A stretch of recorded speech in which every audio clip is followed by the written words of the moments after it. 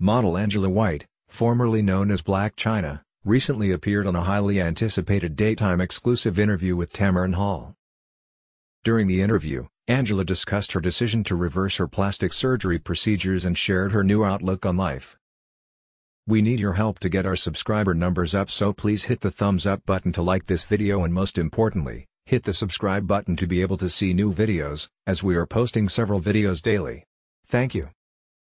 Angela had taken to social media earlier this month to announce that she was dissolving fillers in her face and removing implants from other parts of her body, which surprised and excited her followers. She also mentioned her preference to now be referred to by her legal name instead of her exotic dancer name.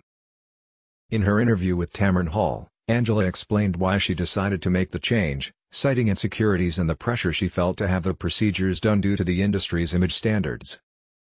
She also revealed the peer pressure she faced as an exotic dancer to build a new body. Angela shared that negative things were being attached to her body, soul, and mind, which affected her day-to-day life, leading to her decision to reverse the previous plastic surgeries. Angela spoke about leading by example with her kids, working out with them, and taking them to church. She also revealed that she had already stopped certain aspects of her career, including hostings at clubs and certain product posts. Angela expressed that she was done with plastic surgery procedures and would not undergo any more in the future. During the interview, Angela also revealed her new look after dissolving the fillers in her face, pointing out the difference in her cheek area and how she could now fully smile. Thanks for watching. Don't forget to like this video and subscribe to this channel. We appreciate your support.